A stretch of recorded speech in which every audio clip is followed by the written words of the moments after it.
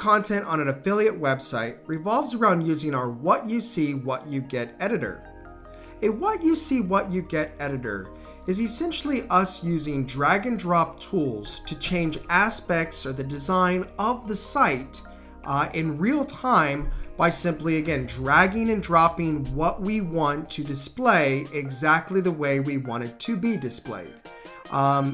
Back in the day, before we had really powerful What You See, What You Get editors, we would have to use custom CSS, HTML, among other custom coding languages to make the website look really beautiful. By using a What You See, What You Get editor, we essentially are able to, again, exactly make something look like we want it to be, and we know it's going to come out perfect. When you use custom code, there's always the risk of, is it going to display exactly like we want, or are we going to have to go through 10 different versions of saving before we got it how it needs to be displayed? The What You See, What You Get editor within the software revolves around using widgets. Now, when it comes to widgets, the first thing you must understand are what columns and rows are. So the columns and rows are really how we control how the content is going to be displayed, whether it's on a desktop or mobile device. So it's always a good idea to kind of bring in a row or a column and then decide how many rows essentially you want in the column. Now the amount of rows will dictate how the content is displayed. So if right now we're one column all the way across, or let's make it 3, and you'll see that we then have 3 different columns or within this row that we can then edit. This row, or essentially one column, is a one column row. So let's say within these 3 columns, let's come back to widgets, and we have all of our different widget content that we can add, whether it's text, images, product listings, everything you can imagine. So let's first let's add an image in the middle. And then we can search the web, or we can upload our own. So let's just use essentially this photo, add it. And once you've added content, you're going to have different settings for that content. You're going to have a content or properties panel where you can change different aspects about this. So we could add a link for the image, we can choose the size and so forth. Or if we go into the actual design settings, we can really start playing around with how this is displayed using image effects, hover effects, and so forth. Now the design aspect for widget to widget drastically changes. This is kind of a lighter widget as far as the amount of effects and so forth we can implement, versus some widgets, you know, can have dozens of different settings within the design section. The background properties is very important to kind of understand how it works. So this is an image widget, but technically we could have a background for the image itself. It's kind of crazy to think about it, but let's come essentially over to this row, and we can do exactly the same thing here, but instead of having this image widget, we could come to row and then background, not instead of color, that's the color. We'll come to background image, and we can upload the exact same image. But now we can only have kind of like one widget over another, if that makes sense. So right now we have this image widget, and we can't put text over this image. But if we come back to widgets, and I go up to the top, and I choose this text, I can bring it over here because we haven't added a widget to this column. What I did was I changed the background image of the row. But you know, now if I want this to display text, and then also have, you know, more settings for it, come in here, come to layout, we'll make it centered, background. Now, in order for this text to show up, if it's black, you know, I could give it a white background, and now it's all of a sudden displaying.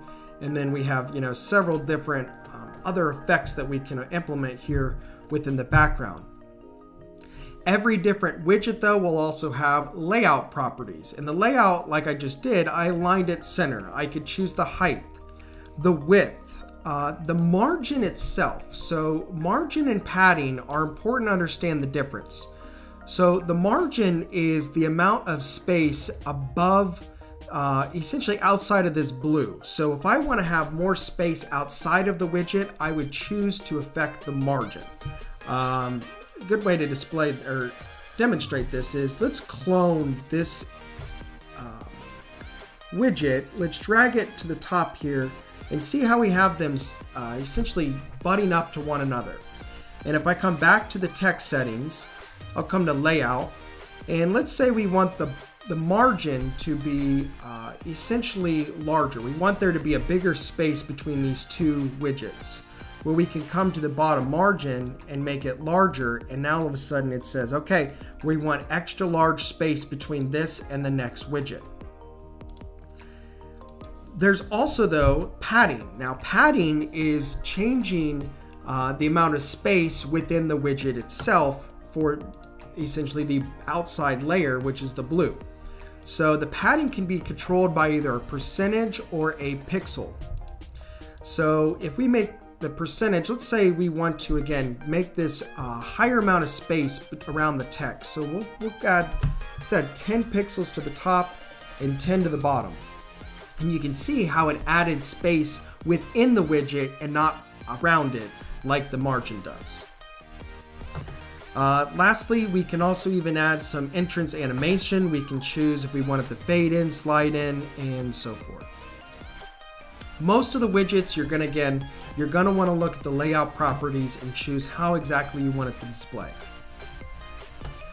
When it comes to the widgets themselves, remember that we can also bring widgets within our columns and within columns and widgets within columns. So right now we have a 3-column. Let's say this left column, though, we want it to actually be spaced into a couple. So we can come to widgets, come to 2 columns, bring it in here, and now we have 2 columns. And I can also come here, let's drag this. Let's say we want that image to be there, and we'll come back to widgets. We want text to display above it, and just name this sample text. We'll center it. Now let's say we make a few different configurations, like I centered that text, and I want it to be a certain size, and I have certain aspects of this image that I want. Let's say I wanted to give it a let's go to background. This image, let's give it a border, for instance.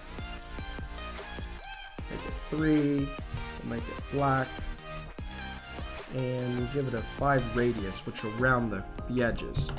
Now, if I want to like copy these settings, the best way to do it is to actually clone it. Now I can clone these 2 rows, so if I come here, I can clone it, but I really want this same layout right here.